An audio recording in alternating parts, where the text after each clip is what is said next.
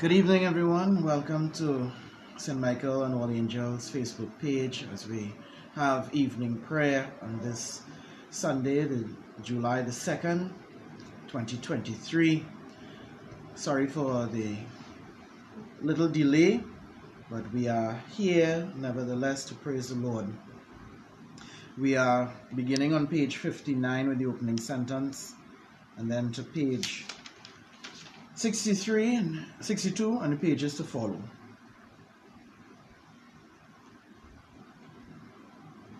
Worship the Lord in the beauty of holiness. Let the whole earth tremble before him. Hear us, O Lord, for your mercy is great. We will exalt you, O God, our Savior, and praise your name forever and ever. Glory to the Father, and to the Son, and to the Holy Spirit, as it was in the beginning, is now, and shall be forever. Amen. Father, we come together in the name of your Son, Jesus Christ, our Redeemer, to offer you our worship, praise, and thanksgiving. To you belong all power and glory. You are the source of all goodness. Let our worship be a witness to your peace and saving power. Through your Spirit, may we ever rejoice in the abiding presence of our risen and ascended Lord. Amen. Glory to you on page 64. Glory to you, Lord God of our fathers. You are worthy of praise. Glory to you. Glory to you for the radiance of your holy name. We will praise you and highly exalt you forever. Glory to you in the splendor of your temple. On the throne of your majesty, glory to you. Glory to you, seated between the cherubim. We will praise you and highly exalt you forever. Glory to you, beholding the depths. In the high vault of heaven, glory to you. Glory to you, Father, Son, and Holy Spirit. We will praise you and highly exalt you forever. Lord, we pray to you for the forgiveness of our sins.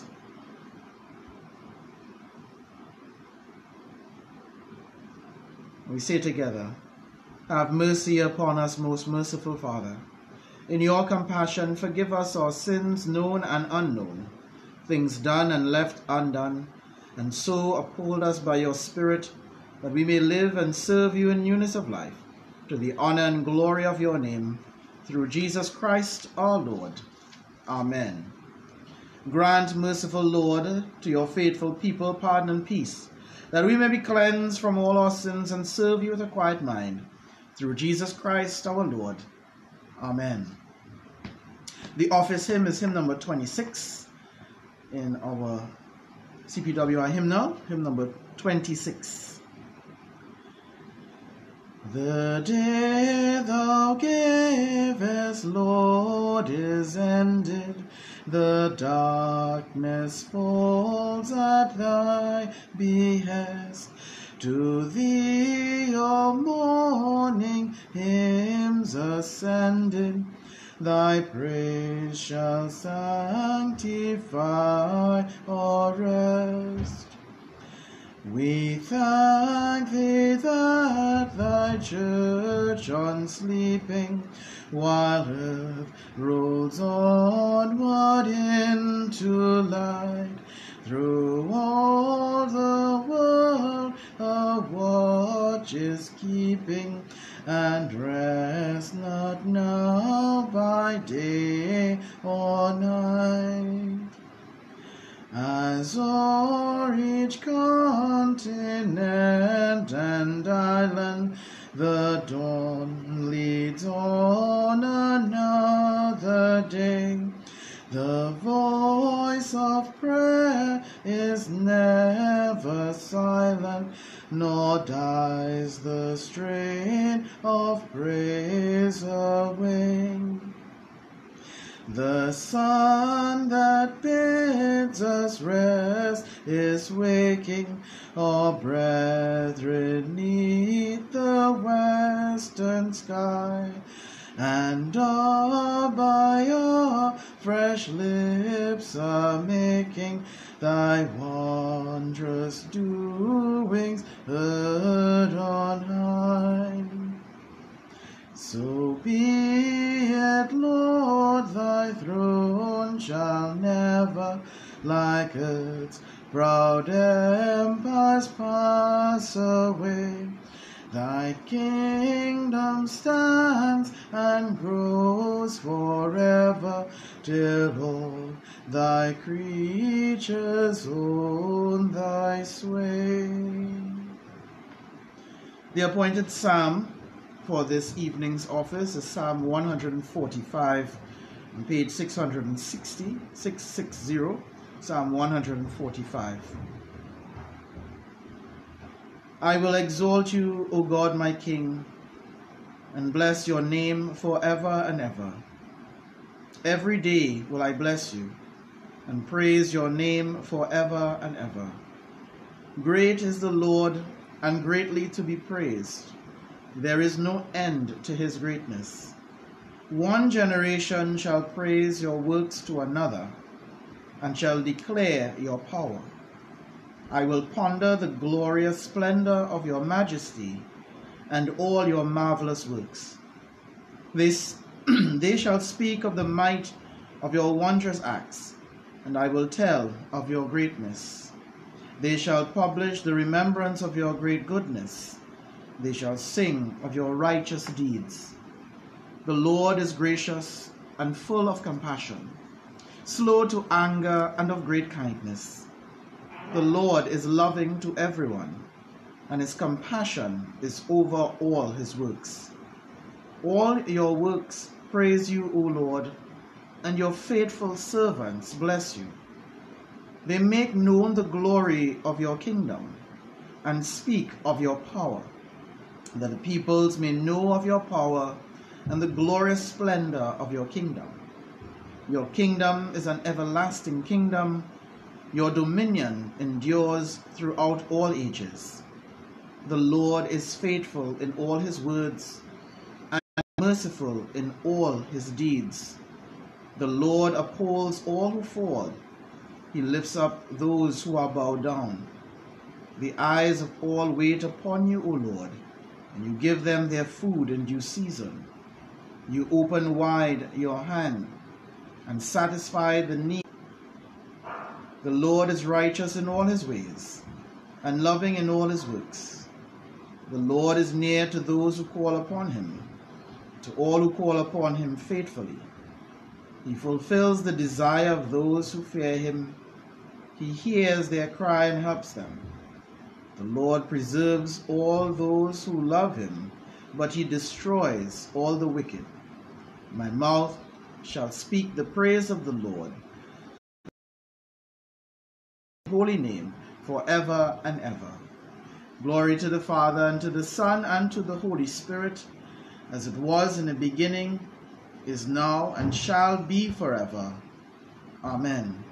Our first lesson comes from the book of Numbers, chapter 21, verses 49 and 21 to 35. From Mount Hor, they set out by the way to the Red Sea, to go around the land of Edom. But the people became impatient on the way. The people spoke against God and against Moses. Why have you brought us up out of Egypt to die in the wilderness? For there is no food and no water, and we detest the miserable. Then the Lord sent poisonous serpents among the people, and they bit the people, so that many Israelites died.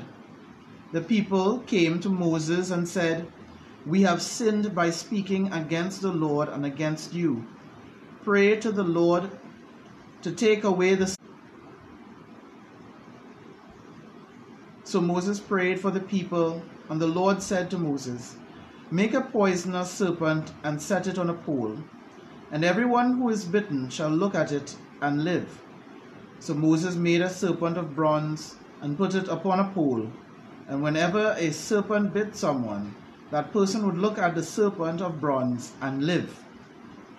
Then Israel sent messengers to King Sihon of the Amorites, saying, Let me pass through your land. We will not turn aside into the field or vineyard. We will not drink the water of any well. we will go by the king's highway until we have passed through your territory. But Sihon would not allow Israel to pass through his territory. Sihon gathered all his people together and went out against Israel to the wilderness. He came to Jahaz and fought against Israel. Israel put him to the sword and took possession of his land from the Aron to the Jabbok, as far as the Ammonites, for the boundary of the Ammonites was strong. Israel took all these towns, and Israel settled in all the towns of the Ammonites, in Heshbon, and in all the villages. For Heshbon was the city of King Sihon of the Amorites, who had fought against the former king of Moab, and captured all his land as far as the Arnon. The ballad singers say, "Come to Heshbon, let it be built. Let the city of Sihon be established. For fire came out of Heshbon, flame of the city of Sihon. It devoured Ar and Moab, and swallowed up the heights. Woe to you, O Moab! You are undone, O people of Chemosh. He has made his sons fugitives and his daughters captives to the Amorite king Sihon. So their prosperity perished from Heshbon to Dibon, and we laid waste until fire spread to Medeba. Thus Israel settled in the land of the Amorites. Moses sent to spy out Jazer, and they captured the villages and dispossessed the Amorites who were there. Then they turned and went up to the road of Bashan, and King Og of Bashan came out against them, he and all his people, to battle at Edrei. But the Lord said to Moses,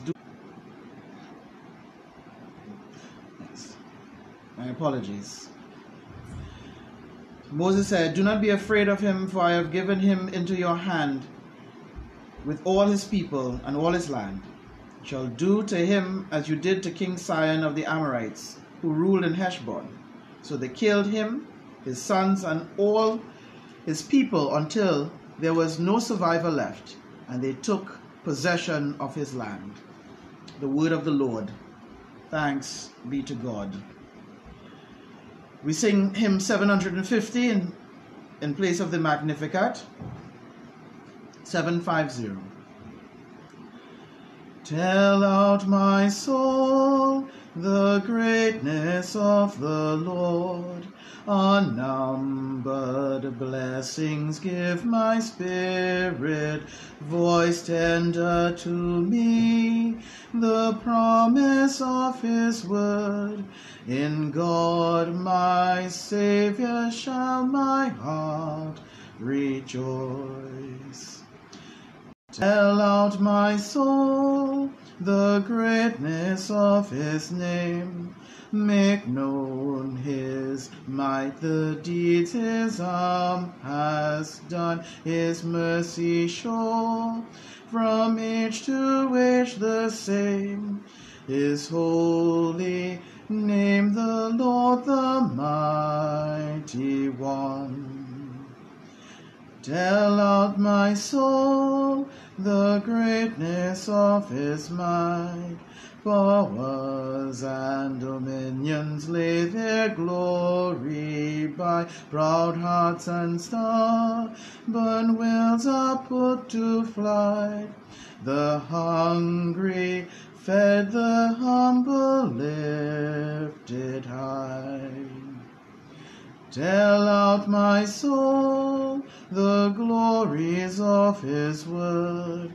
Firm is his promise and his mercy sure. Tell out, my soul, the greatness of the Lord, to children's children and forevermore.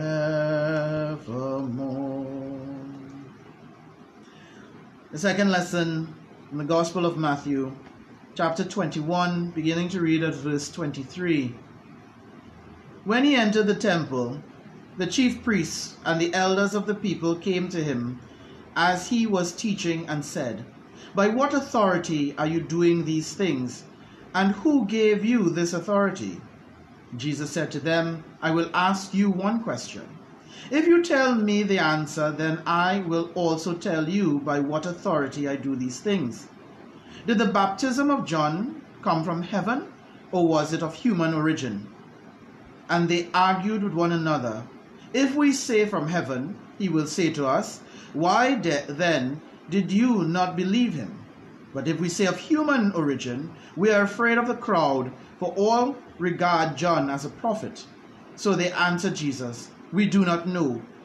And he said to them, "Neither will I tell you by what authority I am doing these things. What do you think?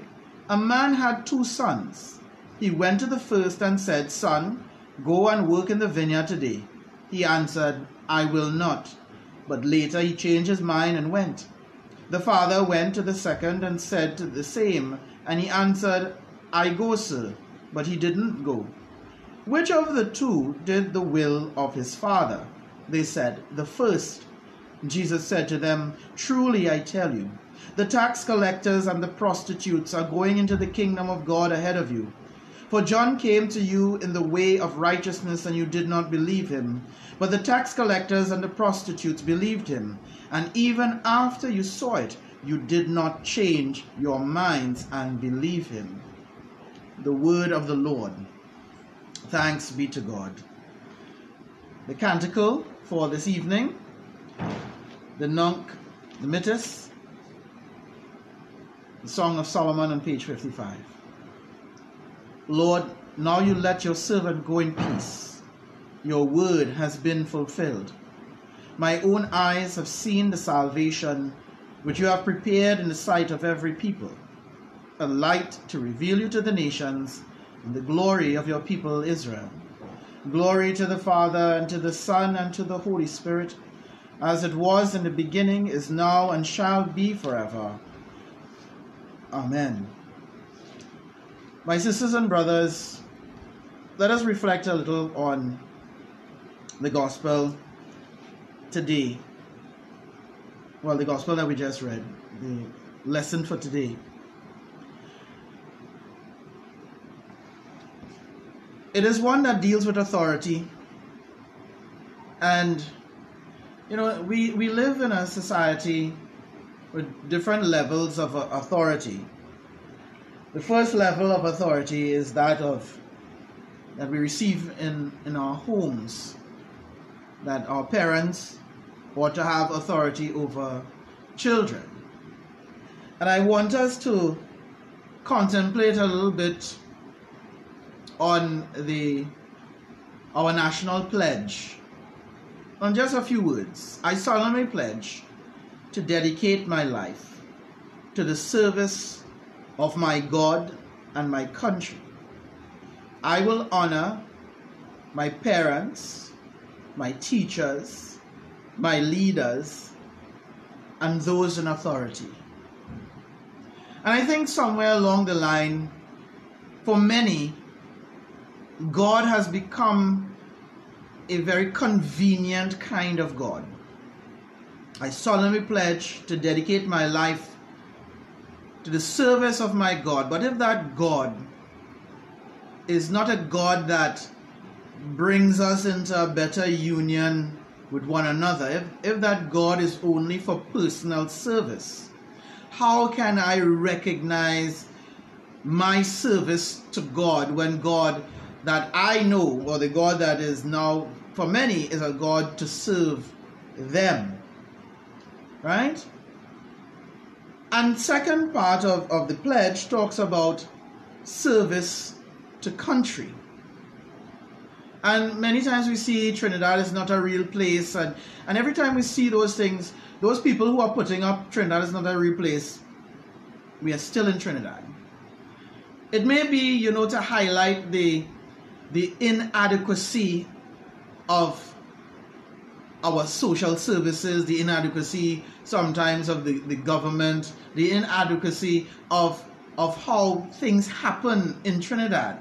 But nevertheless, To say that's not a real place is to say I don't have to serve this country in any meaningful way. So we already have, a pledge that's being said, but it's being said by many who have no notion of God and who have no love for country. And I'm not trying to choose sides for country or understanding or of anything like that, because once we choose God and country, we have chosen service, plain and simple. We have chosen service not for myself, but for other people. I will honor. The other part, to honor. Is there honor in Trinidad anymore? In the commandments, there are two groups of people to honor. We honor God, and then the second is to honor our parents. So to know God and to love our parents. God is still at the center of it all. But do we know what honor is? Can we say we have been honorable people? That we have sought to be honorable in our thoughts, in our works, in our actions, Do we honor our parents by what we are doing, by what we are saying? Do you understand where I'm going with this, right? So, I solemnly pledge to dedicate my life to these things. I will honor my parents. And then after my parents, the next group of people that I spend the majority, especially children, because the pledge is said mainly by children. My teachers. Children spend a considerable amount of time every week with teachers. Are our children honoring their teachers? Now, I'm going to say this. Teachers also must honor their students. In other words, teachers ought to respect their students as well. So students are asked to respect their teachers, but they must receive that respect as well. Sometimes we think, when we think about children, we don't think about respect coming down. But that's what it is. That respect is a two-way street. So even if we say respect is earned, it is still a two-way street. Do I respect my teachers, and do my teachers respect me? And if my teachers don't respect me, do I really respect them? I might listen to them, but I don't respect them. I might do what they say, but I don't respect them.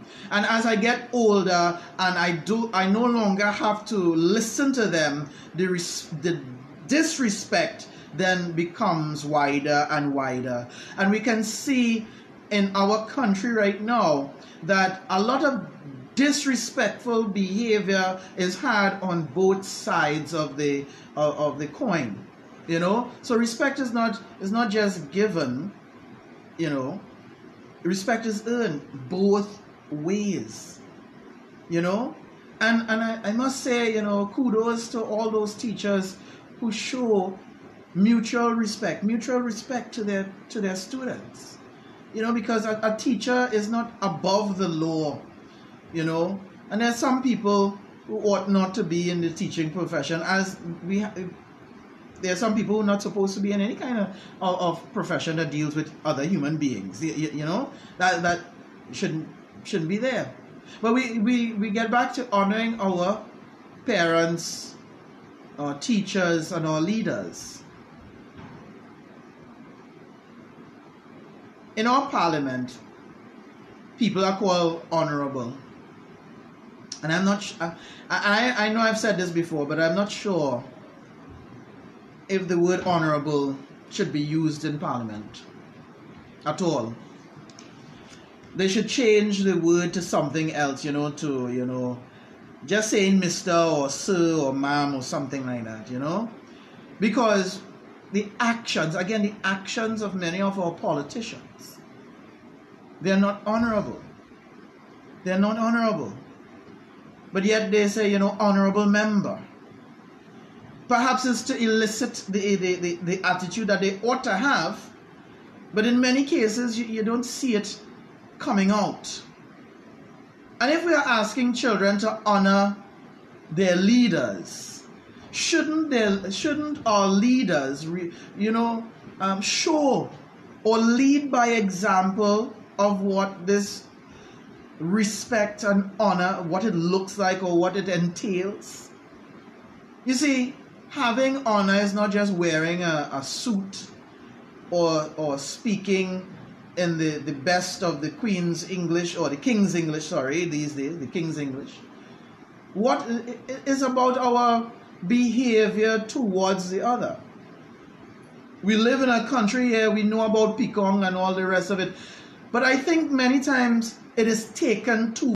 I'm having some internet issues, my brothers and sisters, so please forgive me for for that, right? We're having some internet issues. So, and this is the first time I'm having internet issues in a long time, so I apologize for that. But when we think about what we are called to be as people of God, we are to respect or to do things for other people in spite of what others do to us or for us or anything like that, right? So what I'm getting at is that we have a disconnect in our country between what honor is, what respect is on both sides. We get angry, and the first thing that many of our young people say, I'm not taking no disrespect. I'm not taking no disrespect. But at the same time, have they been respectful? Bullying people is not respect, and we have become a society where we feel that we can bully somebody or other people so that we can get our own way. We love our own way. We like to make people feel bad. We like to shame people, and in doing so, how have we respected our neighbor? How have we come to love them and respect them? So we're respecting the person, just the human person, right? And I know that these things are difficult, but if the adults in our society fail to be the exemplars of what we want to see in our children, then we will not get it, right? So when we talk about honoring our parents, our leaders, and those in authority, who are the people in authority? The people who are in authority are those who hold positions, whether it be the police, the fire officer, the chief of defense staff, the magistrate, the judges, the pastors, the priests, the pundit, the imam. They are all people who are in authority.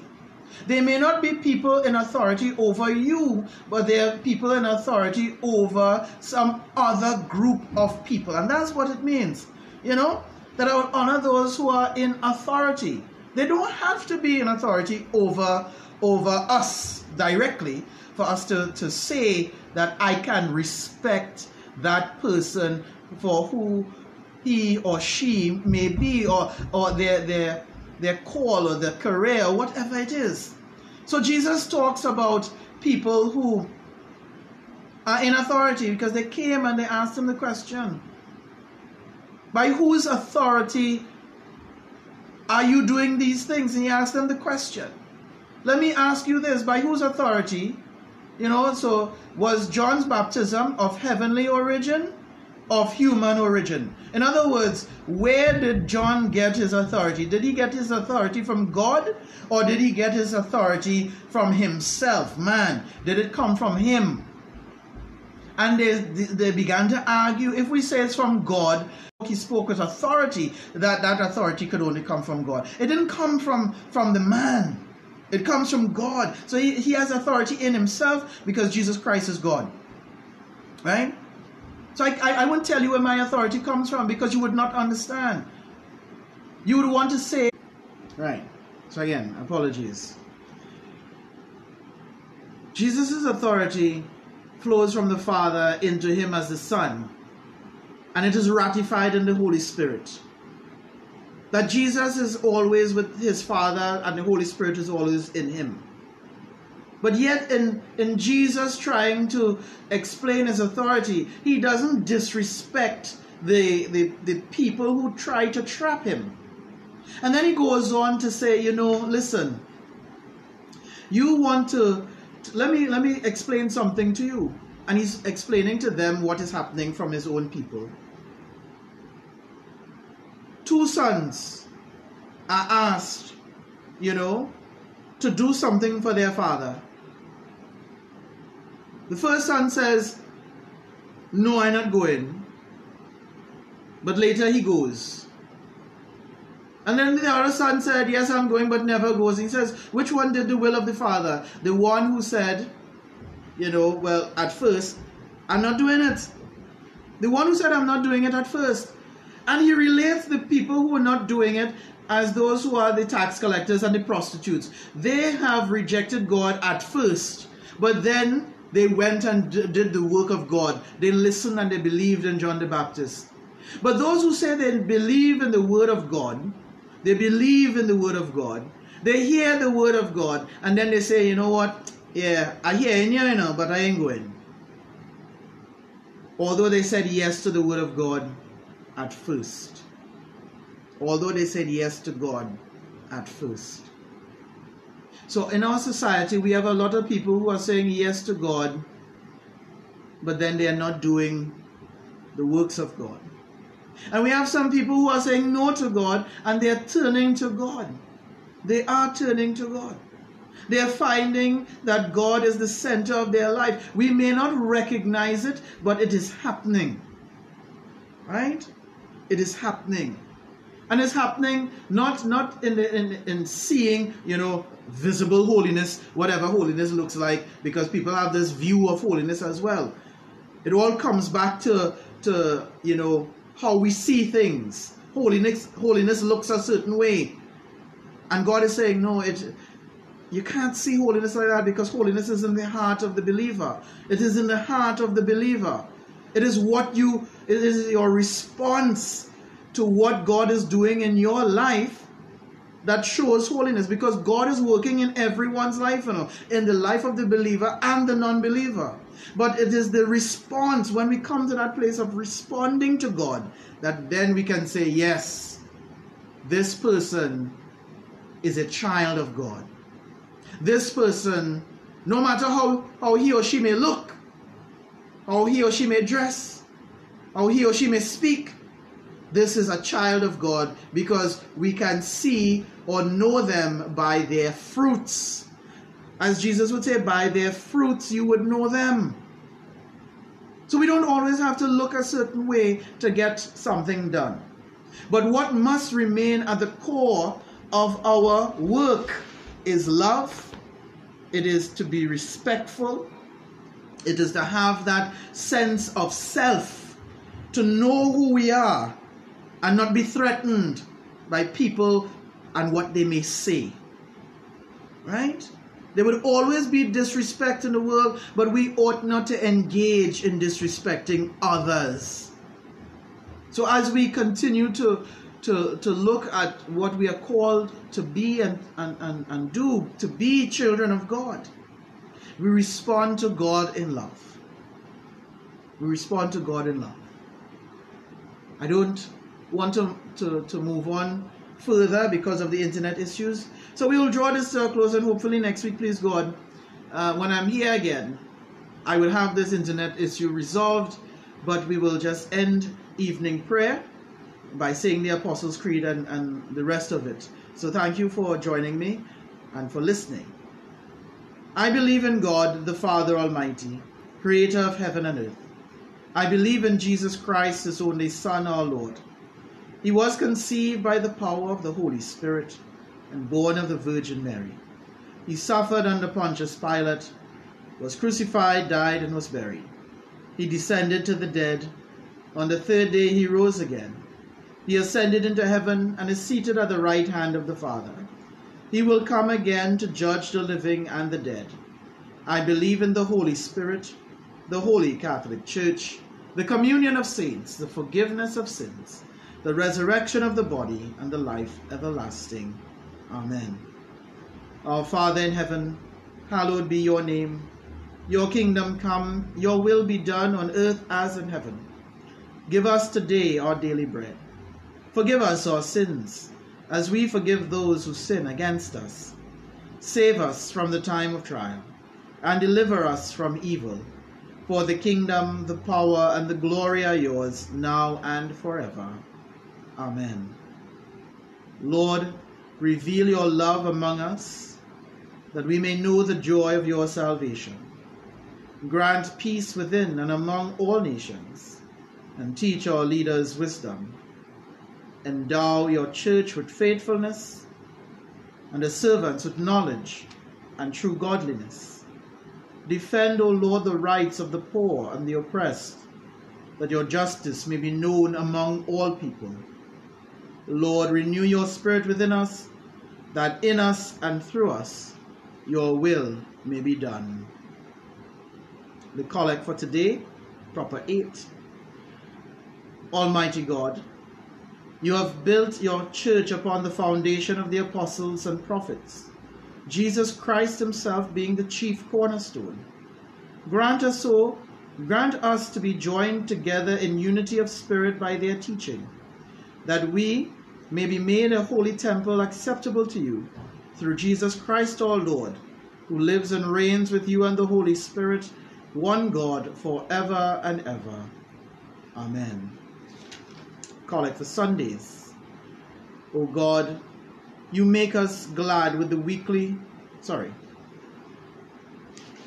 collect for Sundays. O God of peace, you have taught us that in returning and rest we shall be saved.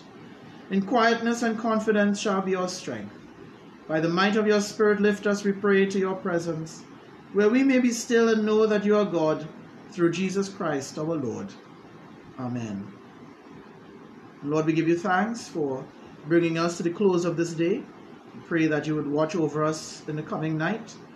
We pray for our students who have finished their examinations and are at home. We pray that they will spend their time wisely. We pray for parents and for teachers who will be on vacation for a little while. Give them that sense of refreshment that they may return in September to continue the task that is before them. We pray for our local government elections that will take place next month. And we ask you, O Lord, to be gracious to your people, that we will always see the dignity in one another, and so learn to live peaceably with one another in this land. Lord, in your love, hear our prayer. Almighty God, we thank you for the gift of your holy word. May it be a lantern to our feet, a light to our paths, and a strength to our lives. Take us and use us to love and serve all persons in the power of the Holy Spirit, and in the name of your Son, Jesus Christ our Lord. Amen. May the God of hope fill us with all joy and peace in believing, through the power of the Holy Spirit. Amen. The Lord be with you. Let us bless the Lord. Thanks be to God. My brothers and sisters, go in peace to love and serve the Lord. Enjoy the rest of this Sunday evening. Spend some time with your family and friends, and continue to pray for me, your humble servant, and for my family. See you all very, very soon. I love you very much, and God loves you more than I ever can. So have a wonderful evening, everyone. Peace and blessings to you all.